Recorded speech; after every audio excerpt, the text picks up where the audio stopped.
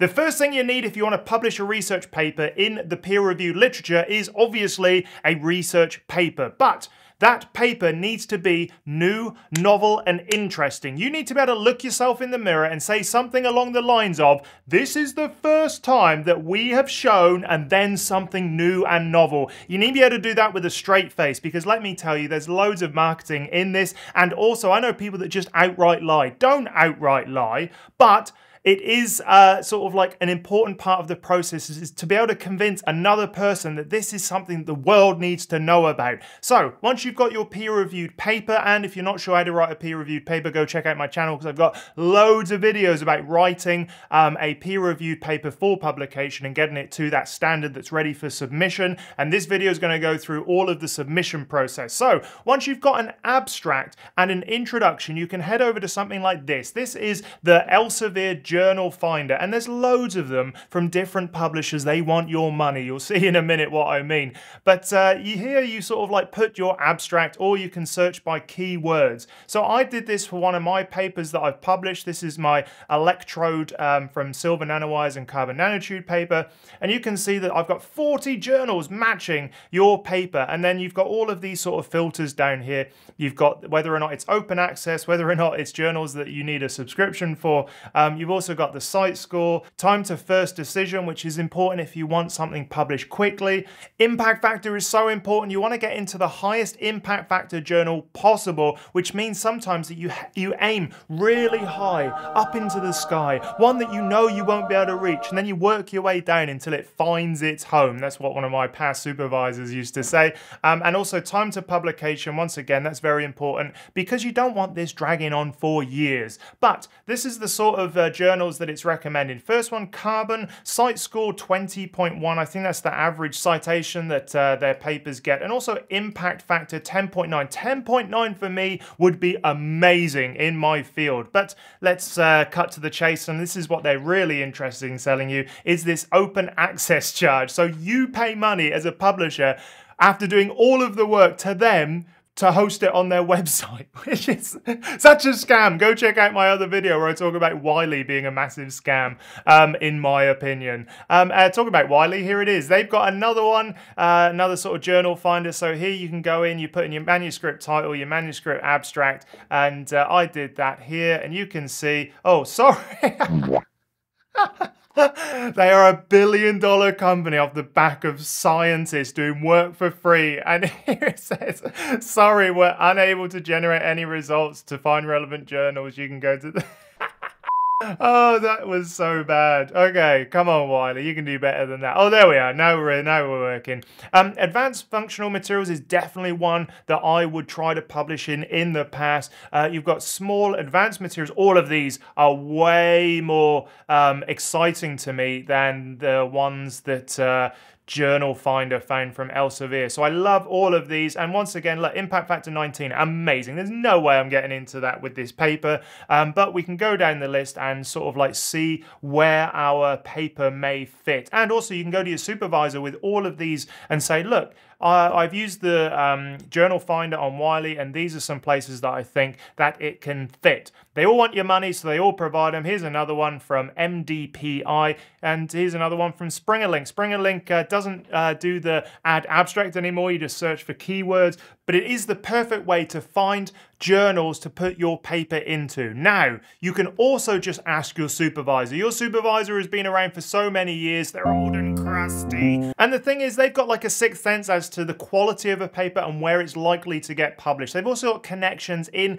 different publishing fields to editors, which means that sometimes your paper can get an easier ride to acceptance. More on that in a minute.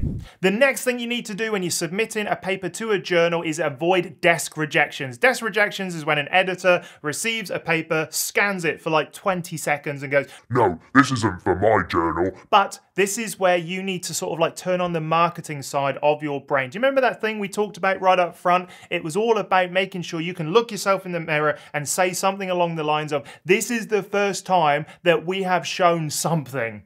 You need to sort of like show the editor that that is the angle you're taking, and you need obviously the evidence to back that up. But importantly, that needs to go up the front. In any conversation you have with them, they need to see immediately what the value is of this paper and why they should be the people publishing it. There's a few ways that you can avoid desk rejections just beyond just stating what your paper is. The first one is connections. Now, I have had a desk rejection. My supervisor got in contact with them and said, "Oh, I've been collaborating with your institute for a while," and surprise, surprise, the paper got accepted. So sometimes in academia, it's not what you know, it's definitely who you know. Arguably, that one matters more. So when you go to conferences, when you meet people, when editors come to your institutions, make sure you speak to them, make sure you start to build a little bit of a relationship with them so that when you get to that point where you're ready to publish, they know you. You're a known entity, and also having sort of like big names on your papers,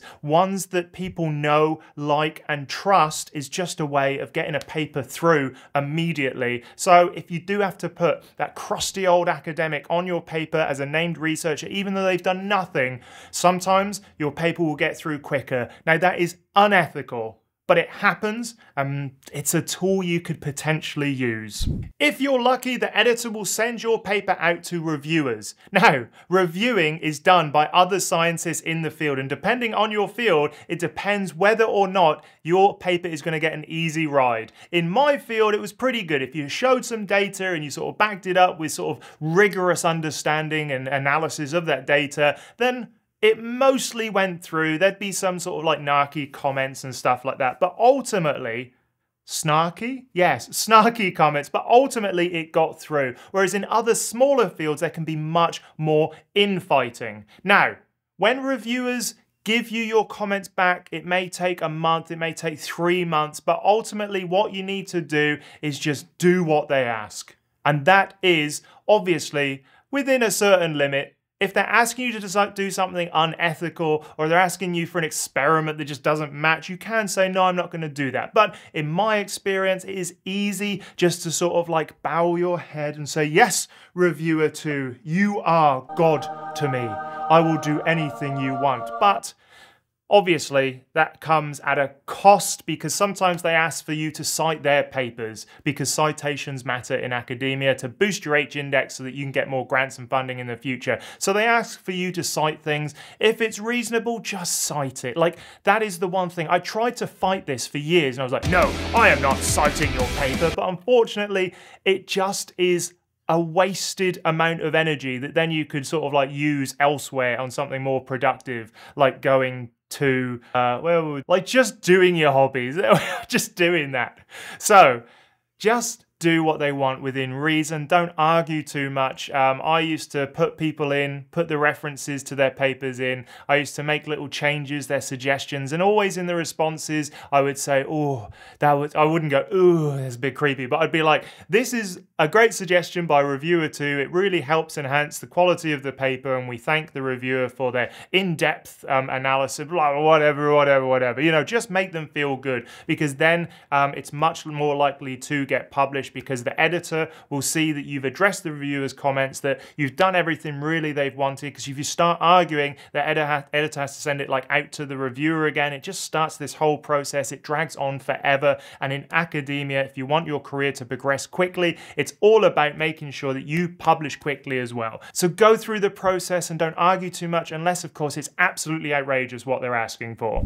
If you've got to this step, congratulations. This is such a great feeling in academia. For me, I never really got that amazing energy, because at this point in the process, I was always just exhausted by the paperwork, by having to appease everyone. And so at this point, congratulations. Some people that I know, some academics, love this point where they get back the copy edit, where it's all nice and formatted by the journal. Arguably, this is what they do for their money, is they go to Word and put it in columns. That was a little bit rude, wasn't it? But they put it in nice columns. They put in your figures. It looks nice. It looks professional. You can tick a box and say, yes, this is it. But in this copy edit stage, I would recommend going through, read it properly, send it to a couple of people, look at the figures. Are they clear? Are the figures understandable? And here is one of the biggest things. if your figures do not work in just black and white, because a lot of people print off their stuff in black and white, consider, you know, changing the figures a little bit, i.e. making sure that if you've got a graph, it's dotted lines instead of colored lines. That sort of stuff really does help people in the future cite your paper, make it easy for them. So if you do have color, make sure that it also works in black and white. Go print it off on a black and white printer, have a color copy as well. But ultimately, those are the things you're looking for in that copy edit. Then you send it back to the journal and say, yes, I love this, thank you so much, and you're done and dusted, champion. And then you do that over and over again for the rest of your career. If you like this video, go check out this one where I talk about the publishing scandal that's happening right now and why academia is broken.